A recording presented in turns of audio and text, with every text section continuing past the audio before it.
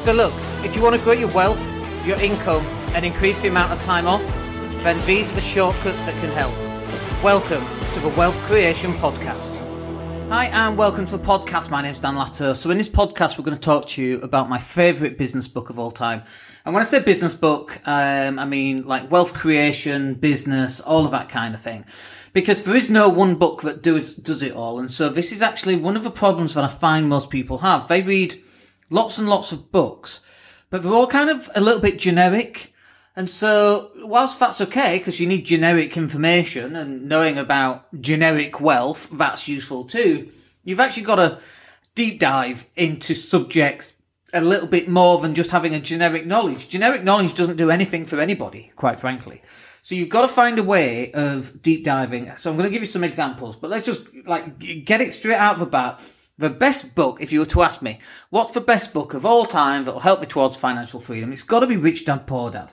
And it's one of the books that I started on. I'd already started investing before I even read that book. But when I bought that book, it helped me gain more clarity that actually I was on the right path. I'd already done the calculations. I'd done the numbers on properties a billion times. And we're just about to start buying more properties outside of the UK. And again, I'm looking at lots and lots of properties and we're running the numbers a million times. I'm like, why are more people not doing this? Why is this property available at 40 grand? I'm just going to pay 400 euros a month. What have I missed? What's the mistake? You know, we're literally going to be earning £200 a month on a 15 grand down. And I keep comparing real estate with stocks and shares. And I keep looking, BT's down and it's really cheap right now, so the dividend will be high and all that kind of thing. You're still not going to get the same return. You know, if I put 15 grand into, let's say, Legal and General paid, I think 7% yield last year. So I put 15 grand into Legal and General and that paid a 7% yield. Let's just do the calculation on it. And this is what I mean. You've got to start deep diving and start doing the research for yourself, because reading is just one-way traffic. If all you're doing is read, then it's actually not going to work very well for you, because you've got to do. And most people are reading and not doing. So let's just do 7% yield is so £15,000 plus 7% is £1,050. Now actually that's not bad, is it? That's £1,000 back on £15,000. So that's really good. But I could put 15 grand into a property and now I'm actually getting, it's actually about 220, but let's call it 200. Times 12, I'm now getting £2,400. So I'm actually doubling my return. So the yields are much, much better. And I really struggle on buying into stocks and shares when you compare them to property. But the only reason I can do this and be confident about making those decisions, I still have a little bit of unconfidence, by the way, and I still think that I should have some money in stocks and shares for liquidity. I couldn't say it. But when you're talking about, you know, which business book do I buy? Well, what do you mean, which business book? Are you talking about leadership? Are you talking about marketing? Are you talking about how to recruit somebody? Are you talking about how to sell something? Like, they're completely different facets of a business. So when you go, the best business book ever is Grant Cardone's Be Obsessed or Be Average, or 10X, let's say. 10X is a great book. Highly recommend both of those books. Be Obsessed or Be Average, or 10X is awesome. But 10X only has a part of a puzzle. So there is no one business book that's going to get you the results that you actually need in life. It's just not. So there are several books that you need to really get hold of. We've mentioned a couple already. So we talked about Rich Dad Poor Dad. Basically anything Grant Cardone has written, you should read. Anything Robert Kiyosaki has written, you should read. Stay off anything Donald Trump has written. Because it's just made up, doesn't write them himself, and I'm really not convinced that he's an honest guy in any way, shape or form. Something like 50 lies a day, if you look at since his presidency started, something like that. I suppose it depends on who you ask, doesn't it? But you've got to start looking at, you know, what's your problem? What's the biggest problem you've got right now? Like, and there's two sides to this. The first one is, okay, I'm just starting out, I haven't got a clue. Great. So now you need generic information about building generic wealth. Cut your costs, increase your income, buy assets that are just going to generate you more income over time. Great. That's nice and generic. Everybody knows that, hopefully. Oh, you do by now. So, because I've just told you. So that's number one. Get lots of generic books. Rich Dad, Poor Dad is perfect for that. Millionaire Next Door, another really good book. The guys that wrote that book weren't millionaires. They wrote the book, The Millionaire Next Door, which talks about average millionaires and how they became millionaires. And they became millionaires, which I thought was quite funny.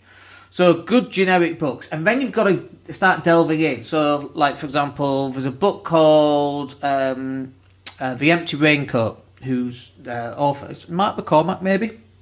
That's an awesome book. It's a business book. And it's really about sales and business growth. And marketing, really. But it's really about business growth. An awesome book. Go get that one. It's probably an old book by now. But I learned concepts in that book, which just blew me away at the time. So, but again, what is the problem that you've got right now? Well, my problem is I can't get clients picking up the phone and phoning me. Great. So is it marketing that you then need? Basically, anything by Russell Brunson would serve you very, very well. Anything by Frank Kern would do you very, very well. Those sort of books would lead you very well. So that's marketing. But what about once you've got somebody on the phone? Well, I can't close, and I'm getting people now phoning me, but I'm not very good at closing the call. Okay, great. So anything by Grant Cardone on selling would do you very well, and listening to podcasts and listening to the audio versions of his books as well. It just depends where you are in the whole circle of where do you want to get to. Like sometimes you might come full circle. You've gone through marketing, you've gone through sales, and now you're generating cash. And yeah, you had some generic information. Now you want to get and delve straight down more into actual wealth. So like property books, I really struggle on property books because I haven't actually read any property books. All of our experience comes from experience, basically, and there's some right tossers out there who've got books, and we just wouldn't recommend them at all. People in stripy shirts avoid like the plague in my book, in my view. So, but property wise, what aspects of property? Like, do you want to do buy-to-let? Do you want to do HMOs? Do you want to do rent-to-rent? So you've got to start identifying which people you want to start following in terms of that. Do you want to become a property sourcer? In which case you should sign up for my free training course. So which one there? And what about stocks and shares? Like Benjamin Graham, you should read. And also anything by Warren Buffett, you should read. Because like who's like, by the way, Benjamin Graham, Warren Buffett, everything he's learned has learned from Benjamin Graham. Okay, so buy that book. And then also buy the Warren Buffett books. But again, it depends on what it is that you're looking for. You've got to have some generic information to lead you onto the right path. And then when you're on the right path, you've got to start understanding how to best use that money to invest in. And so when we talk about wealth creation, what about mindset? Like there's lots of different books on mindset, and any NLP type books. I guess I'll have to mention some Tony Robbins books. Can't stand the guy these days. But obviously, the Tony Robbins stuff definitely helped me 20 years ago. And if you're first starting out on mindset, there's nothing like actually going on an NLP training course and becoming NLP qualified like I have, because that will open up the world and you'll be like, oh wow, I didn't know this. Which is really powerful. That has been, when we talk about, what aspect of my learnings has helped, NLP has probably been 15-20% out of all the different aspects: sales, marketing, property, wealth, return on investments, recruitment, everything. NLP is like the glue that sticks it all together. So I'd highly recommend that. But again, it depends where you are in the whole scheme of things, because if you're in a really bad place right now, NLP is going to be awesome for you. If you decide to listen to it or read it. If you're in a great place right now, NLP is probably not for you. Like, actually, you're probably really confident. And now is the time to start reading books on investing. Because when you're fully confident, that's when mistakes can happen, because you think you control the world. And I see and speak to many, many people who've had that situation. They go, oh, no, I don't need to invest in anything. My business is going so well. That's where all my money comes from. And then 10 years later, I don't have a business. It went bust and they didn't invest in anything because they were so confident. confident, as Bill Gates said, confidence is a bad teacher.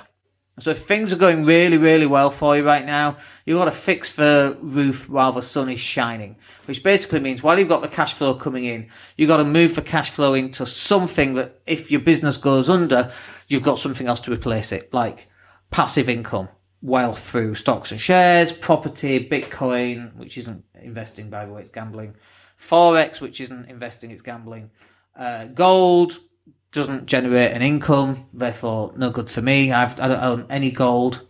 I can't pay for food with gold. I remember seeing something, by the way, a couple of weeks ago, and it was, instead of buying a Big Mac, buy shares in McDonald's, and you can only eat at McDonald's off the dividends that McDonald's pays. Now, McDonald's only pays 2.5% anyway, so it's really low. But I liked that as a concept. Yeah, like McDonald's isn't great for you anyway, but if you want a Big Mac, that's great. You need about £20,000 invested, 2.5%. Let's do the maths. If I put, let's just do £1,000. £1,000 plus 2.5% is 25 quid. There you go. I can probably have 2 McDonald's meals a year off those dividends. I love that as a concept, by the way.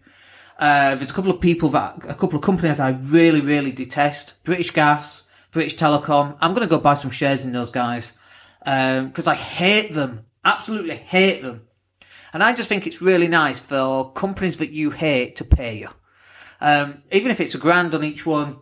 Let's have a look and see what the British Telecom shares dividends are like. British Telecom dividend history. Let's have a look at that. So 2000 as a percentage we want. It doesn't tell us. Let's just find this. Because I like to know about this. So dividend dates. I don't know if it'll tell us on the website. Tell you what I'm going to do. Let me just pause the recording and go find it because I like the idea of this. Let me just pause this. Okay, so I think I got this right. So I was just looking at a 30-year dividend history.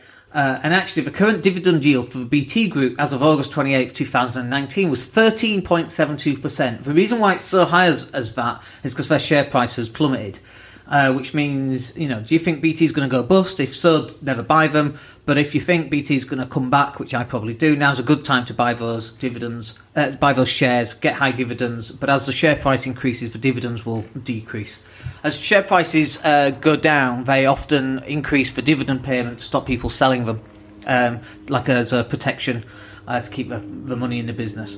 But I love that idea of BT paying me. I can't stand the BT company. It should be broken up, disbanded, shouldn't be allowed to be called British. And it's the same with British Gas. I just, shouldn't be allowed to be called British. They're just ripping people off left, right and centre. People, I spoke to my parents a couple of days ago. They got a quote from the gas board for a new boiler. The gas board, in their mind, is British Gas. It's not the gas board anymore. It's a private, it's a publicly traded company with boards of directors and shareholders. I mean, yet they still call it the gas board. Drives me mad. Anyway, I love that idea, but it depends on where you are in terms of what books you need. Like, if you want a book on health, right? What's the best health book? Well, it depends. Are you a vegan? Do you like yoga?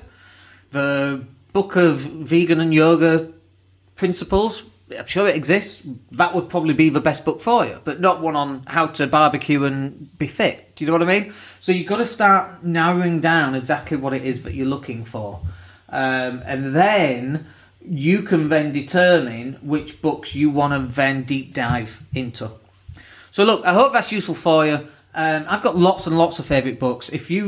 Before I moved to Spain, because I got rid of a lot of my books, but I had bookshelves and bookshelves and bookshelves of books. And I do regret getting rid of them, actually. I should have brought them over with me, but it just weighed so much. There were so many books. So I decided to get rid of them. But I would be going back to some of those books, because some of the older books are definitely relevant right now. So, look, I hope that's useful for you.